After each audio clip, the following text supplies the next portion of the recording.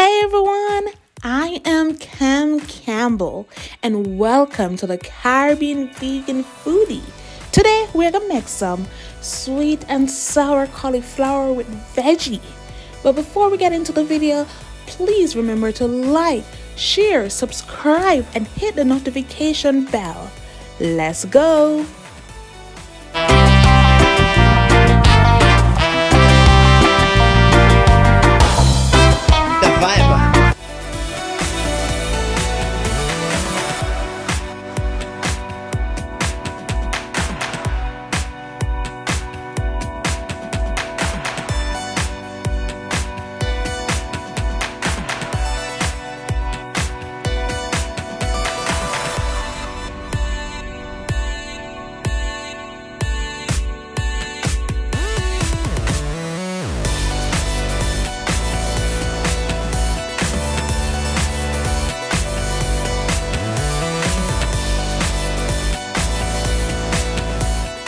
Let's kick this off with the cauliflower batter. So I'm using an all-purpose gluten-free flour. You can use whatever flour you like.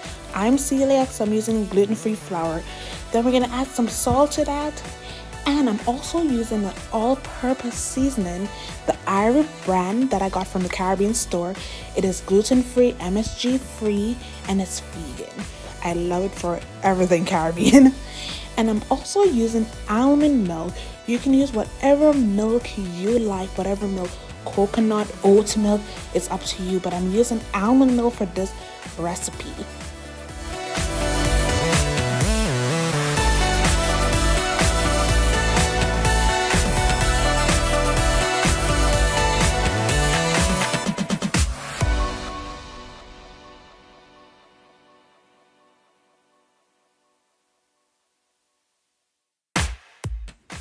You know what I'm going to say right now, right? Taste. Taste, taste, taste. Taste is an important aspect of cooking. You need to taste your food beforehand so that you can adjust the seasoning. You don't want to cook it and then afterward you realize, hey, this have no taste. So please taste your batter. It's okay to taste some raw flour now and again. You don't have to even swallow it. So please taste. So now we're dipping our cauliflower in the batter and then we're just placing them on a line baking sheet because we're going to bake this cauliflower in the oven.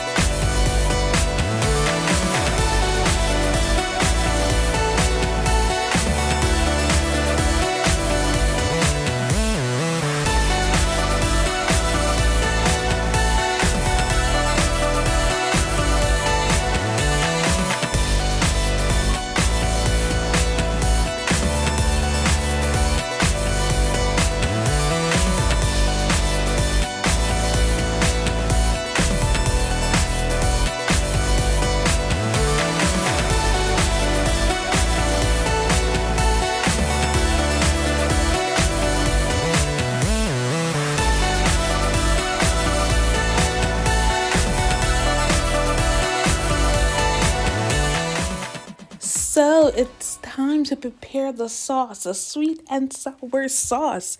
So we need some ketchup, some orange juice, lemon juice, sugar, and some garlic. You can also add some soy sauce.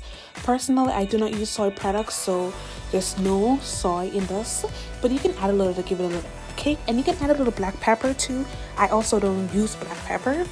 You can use whatever pepper you like, cayenne pepper. You can add it to it, but I didn't add any pepper to this recipe because kids was going to eat it. So you want to get all those mixed up to prepare your sauce.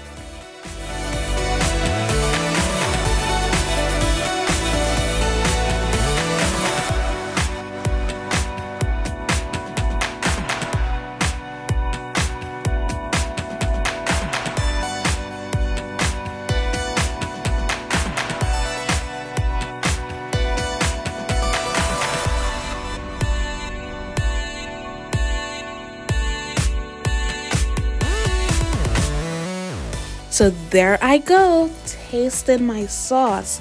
If it's too sour, you can add more sweetener to it. If it's too sweet, you can add more lemon juice or pineapple juice or orange juice.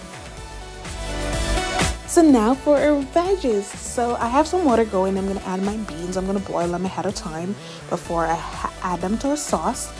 And I like my veggie with a little crunch to it, so I'm going to cook it not too long so that it retain that crunch.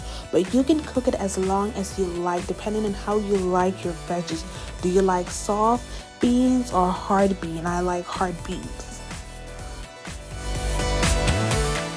So here is a little Caribbean tip, or cook like a Jamaican. How to cook like a Jamaican: we clean as we go. So the stove is kept clean, nothing is kept in the sink, everything is washed immediately so that not a spoon or a fork is in the sink. So we like our environment to be totally clean. Personally, I cannot eat from a person that while they're cooking, the kitchen was dirty, there was stuff on the sink, the counter, the stove was dirty. If something boiled over, just clean it up. So as you see now, I'm adding some salt to the water because I did forget to add salt to the water previously. So I'm adding some salt because you don't want some flavorless fresh beans in your sauce. Adding the carrot halfway through my bean cooking time because I do not want my carrot to be that soft either. I like my carrot to be really hard. But again, this is up to you how soft you would like to cook these things.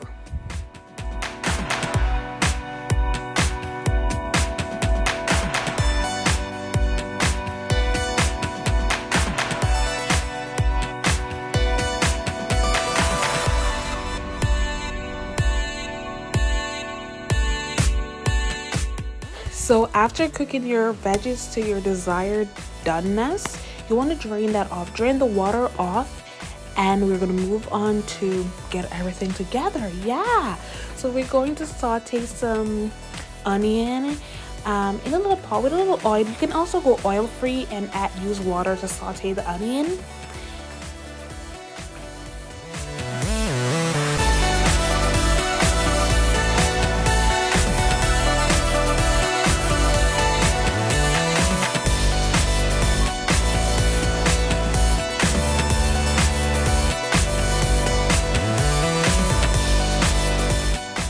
After sauteing your onion for a couple minutes, you want to add your veggies that you have just boiled. So you're going to add those to the onion and get everything mixed up.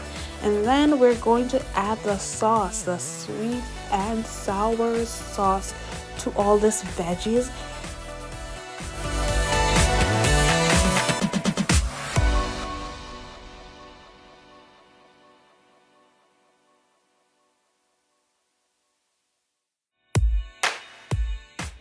You want your sauce to simmer for a little bit, a couple minutes before adding your cauliflower. But remember, you don't want it to simmer too long because you don't want your vegetable to cook too soft.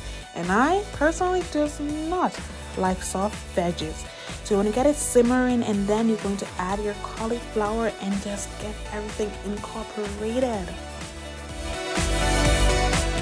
So I totally forgot to show you what the cauliflower looked like right out the oven. So that's what it looked like. And we're just mixing it in with the sauce to get the sauce all over it. This smells good and it tastes good. And it even looked good. And even kids love it. Yes. I didn't add any pepper to this dish because kids was going to eat it, but you can add whatever pepper you like. Black pepper, personally I don't eat black pepper, but you can add some black pepper to it. You can add some cayenne pepper, and my personal favorite, some Scotch bonnet pepper, which I did add to it. See then now people, there you have it, sweet and sour cauliflower. And I had this with some Cuban rice and some cucumbers on the side. So thank you for stopping by. Please remember to like, share, subscribe, and tell a friend, and tell one other friend too. Until next time, walk good.